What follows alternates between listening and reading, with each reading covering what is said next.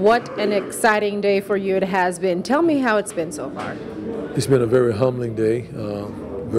Feel very humble as well as blessed for this opportunity, and I'm grateful for the people of this county that has given me the opportunity to serve. I was very impressed and humbled by the people that crossed over and voted outside of party lines. That spoke volume to me, and I'm just excited to have the opportunity to serve the people of this county. And throughout the evening, when the day started, the board showed you had an early lead, and that didn't change much of the night. What was going through your head as you were seeing those numbers showing up? Well, I saw the numbers from the early voting, and I didn't really give the numbers much emphasis. What I wanted to see was the final number, because that's the number that really matters. So I tried to remove myself from the numbers starting out high or in the lead, and just waiting for the final number. But those numbers meant that the voters were giving you the validation. Put that into perspective.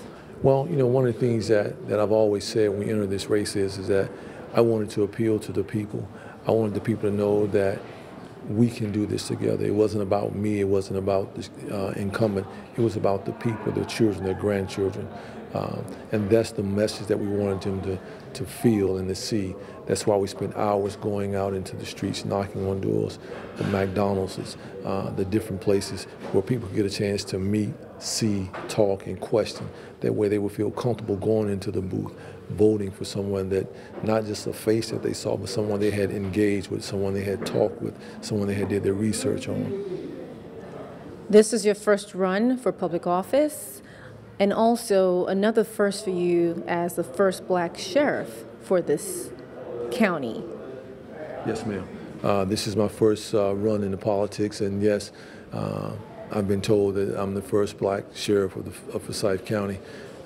I've been told that from the beginning when we entered the race, but that wasn't my focal point. My focal point was winning the race and providing the best services to the people that we could. And I'm just happy and grateful and blessed to be in this position, because I know that with that comes a lot of responsibilities. When I look at the people that I met on the trail, I met Miss Claudia, who lost her daughter, Maddie.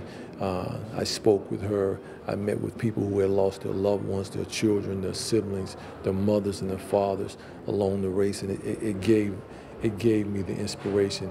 It made me feel that I can't just run this race to run it. I've got to run this race to change the atmosphere, to change what's happening. It's one of the things that we say, that if we get into the atmosphere and change it, then we change the outcome. The people have given you the mandate.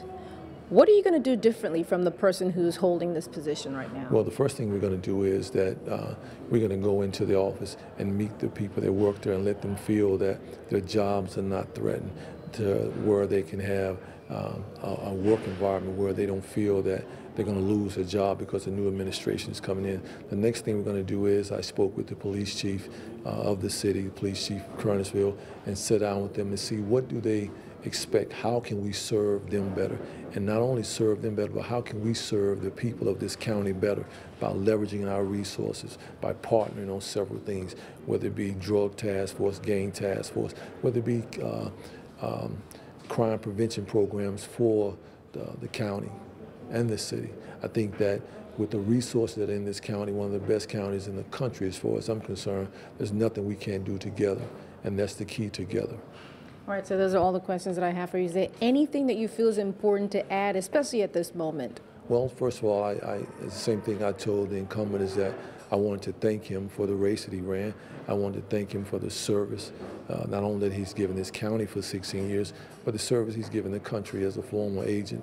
Myself, I know the sacrifices he's making. As I told him, I look forward to sitting down, talking with him during the transition, and I'm grateful for the service that he has provided. And not only that, I want to thank all of the citizens of this county who came out and voted during the rain, who came out, took time from the day to be a part of the process, whether they were for me or against me. I'm just grateful that they participated in the process, and I'm more grateful for those that voted and we came away. And I'm thankful that you're here this evening, and I thank all of the people, and I really want to say how much I'm appreciative of what's going on. All right, thanks again, Mr. Kimbrough, and congratulations. Thank you, I appreciate it.